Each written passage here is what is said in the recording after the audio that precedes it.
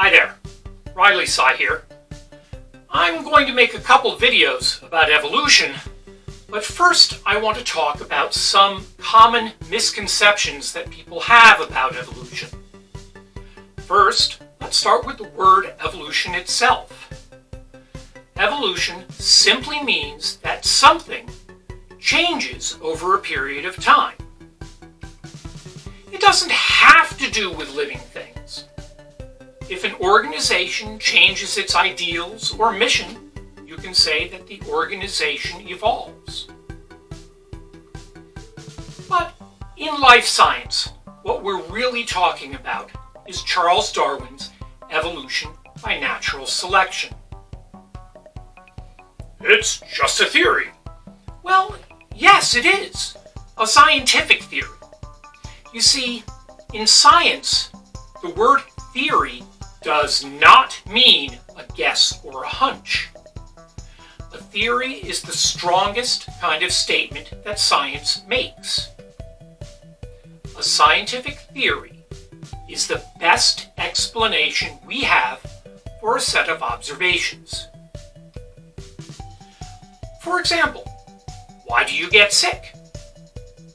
Well, back before around 1880, the explanation was that bad air causes sickness. This was the miasma theory of disease. Essentially, people thought that you got sick from breathing air with the smell of rotting organic material. In 1880, scientists realized that this was wrong, and a better explanation was that there were things in the air or in water or on surfaces that they decided to call germs, and that these germs cause disease. Germs are far too small to see with just your eyes. You need a microscope to have any chance of seeing one of them. This explanation is the germ theory of disease, and that's what scientists and medical professionals use now. It explains why people get sick better than the old miasma theory. If scientists learn more about what causes diseases, and that conflicts with germ theory, then either the germ theory will have to be updated to account for it, or it will be replaced by a better explanation, a better theory. Scientific theories are the best explanation we have at the time. They aren't sacred. If we find that a theory can improve, we change it. If we find that a theory needs to be scrapped and replaced, we get rid of it.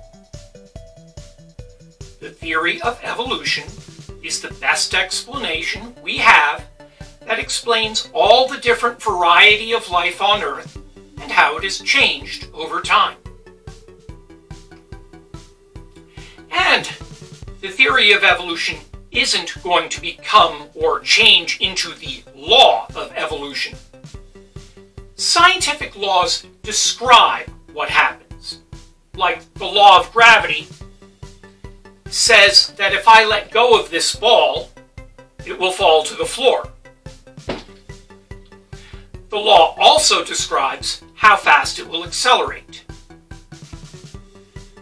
But the theory of gravity explains why the law of gravity is what it is. It goes into masses warping the fabric of space-time. You can blame Einstein for the space-time stuff. One word that is used a lot when talking about evolution is adaptation.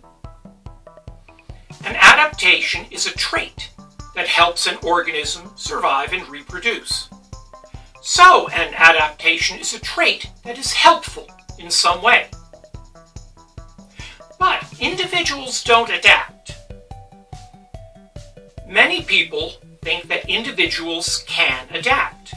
That is, if it would be helpful for an organism to hear better, it could gain that adaptation during its life. This isn't so. If a mouse has poor hearing, it can't improve its hearing by just wishing about it. Heck, I'd like to have a faster metabolism so I can get rid of some excess weight more easily. But that's just wishing, and it doesn't work that way.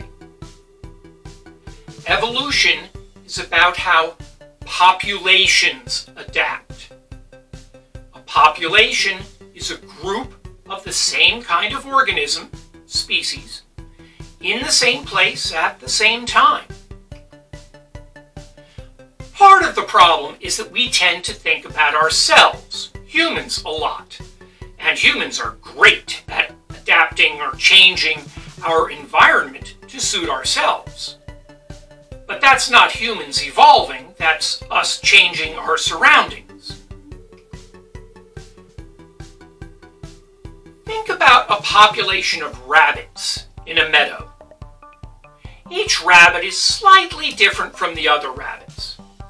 If one rabbit is born with better coloring, better camouflage, it would probably survive better. It would likely have more baby rabbits, and they would inherit the better camouflage trait. Over a couple of generations, you would probably see this trait becoming more common in the population.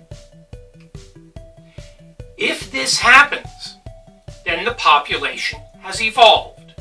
It has changed over a period of time. This didn't create a new species of rabbits, just a better variation, one with better camouflage. And at no point did one rabbit look at another and think, "Boy, if I had that pattern of fur, I'd survive better. I'll start growing fur in that pattern." Individual rabbits were either born with the trait or not. Traits are not acquired. Think of an individual antelope in a herd of antelopes. They're really good runners, but let's say that one of them, let's call her Betty, works hard and becomes a better runner than others in the herd. This is an acquired characteristic. It appears during the individual's life because of its behavior. It also helps the individual survive and reproduce. So Betty may have more offspring than other antelopes because she is more fit, and she lives longer because she can just outrun the predators. Do any of Betty's offspring have this trait of running faster than the other antelopes? Think about it for a second.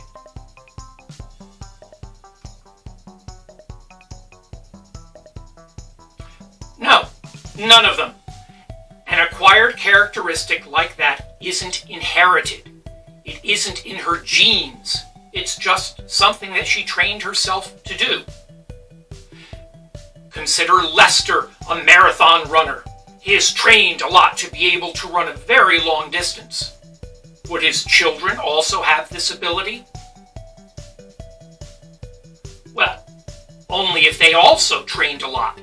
It wouldn't be something that they could do automatically. An adaptation has to come about due to genetics. It has to be in the genes. Then, an offspring can inherit that adaptation. Adaptations can happen from mutations.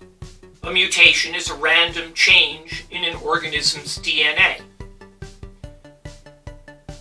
Many mutations do not lead to a change in phenotype. That is, they don't cause any difference in the way the organism looks or behaves. Other mutations are bad and can kill or make things harder for the individual. But some are helpful. They lead to an adaptation that helps the organism survive and reproduce. Let's consider another antelope. Let's call this one George. During his life, George gets a mutation that would make him run faster, like Betty. Does this help him?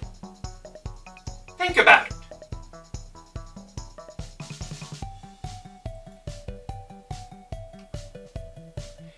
The mutation happens in one cell somewhere in George's body. Even if it occurred in a muscle cell, it wouldn't make the muscle, which is made of millions of cells, work better or faster. The mutation only helps that one cell. And it wouldn't affect any of George's offspring. The only way a mutation can help an individual is if all of the individual's cells have the mutation.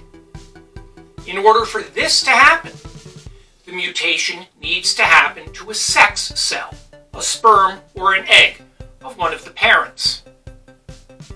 Now, if this mutation happened in George's mother's egg and George came from that fertilized egg, then all of George's cells would have the mutation and it can affect him.